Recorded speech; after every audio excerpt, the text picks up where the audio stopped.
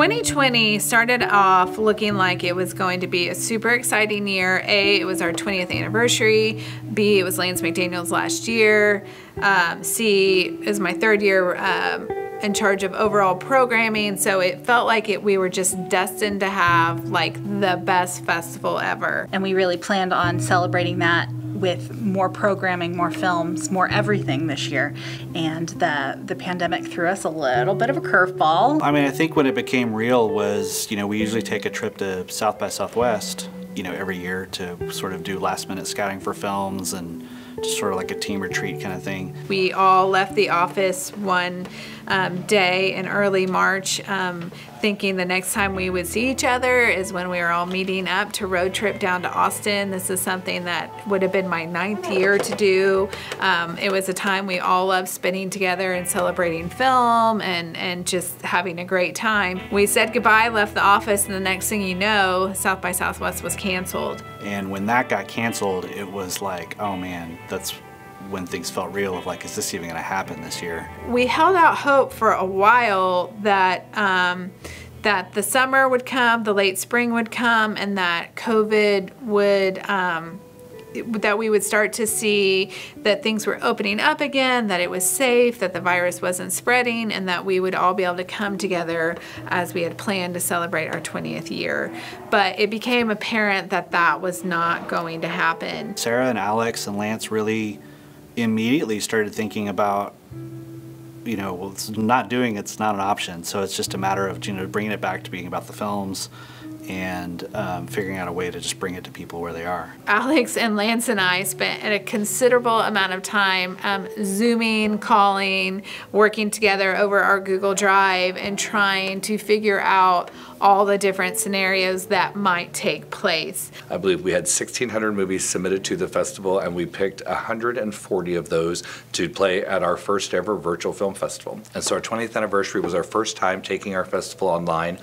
And I think it went fantastic. One of our biggest fears, honestly, going into this whole process was people started quarantining themselves in March, and we were really, really scared that people were going to be sick and tired of watching movies at home, and that proved very much to not be the case. When I first heard that it was going to go virtual, I had kind of mixed feelings just because I love the theater experience. But once I talked to Sarah and Lance and the rest of the deadCenter team, and they kind of brought up kind of the cool things that they were hoping to do, including stuff like this, I got very excited because, for one, I've never had an outdoor screening for one of my films, so it's a totally new, kind of exciting experience. Well, we've never done a deadCenter out here. It's something new, and we're very excited about it. We're excited about the movies. To me, deadCenter is probably the biggest festival in Oklahoma. When you consider like the international aspect, people come from all over the world to come to deadCenter Film Festival. People coming to deadCenter this year from 25 foreign countries and 42 states. And so that was obviously a record for us, and obviously transitioning the festival online allowed us to reach a much broader audience than we ever have in the past. It's so easy because it is virtual. It's like you don't even have to get out of your pajamas unless you have to come and get an award. So it's so easy to just kind of get in there and take part in so many great films. And we've played festivals all over the place, even in Europe, and I just got to say, deadCenter is still my favorite. You can't beat it. Even the way it is this year with the things that have had to change. They could have just canceled it, but no. Yeah. They figured out how to make it work, which is why deadCenter is awesome. And it's been awesome to watch all the films online and be a part of this.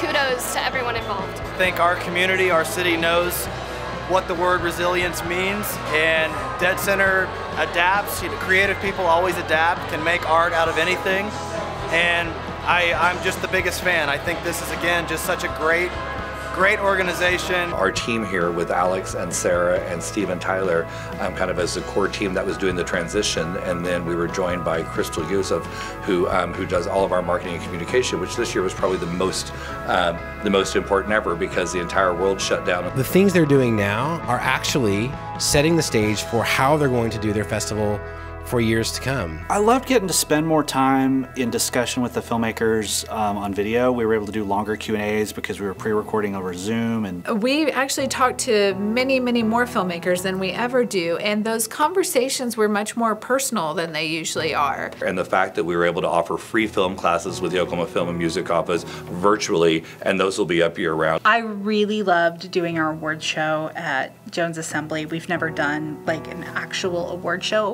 We've always done a awards presentation at the outdoor screening, which we didn't really have this year. And we were able to introduce an audience award this year, which is something that's been on our punch list for years. We wish them the greatest success. We hope that this is the beginning of maybe something they do more often in the future.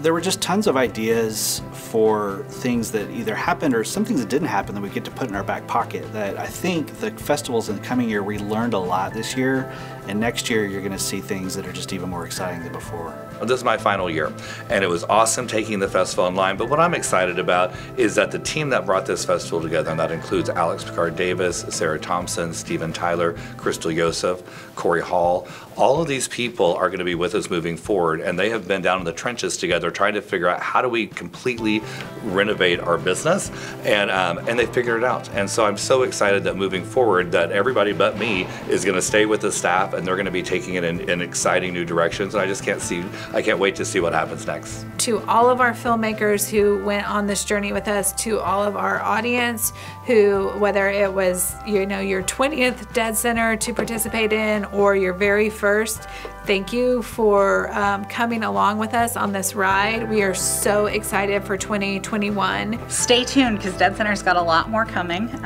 We're very excited to continue playing in the virtual space and to continue to promote independent filmmakers and their films to the world.